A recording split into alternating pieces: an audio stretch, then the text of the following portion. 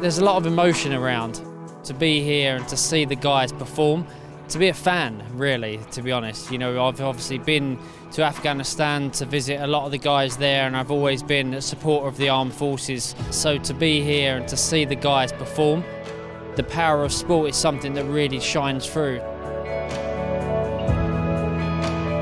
Well, some of the guys actually came up to me and was like, you know, give us some advice. And I'm like, really, you need advice? You don't need words from me, but just go out there and enjoy it and have fun, because they've made us proud for so many years, and now they're doing it again on such an incredible stage. So to see that, it's special.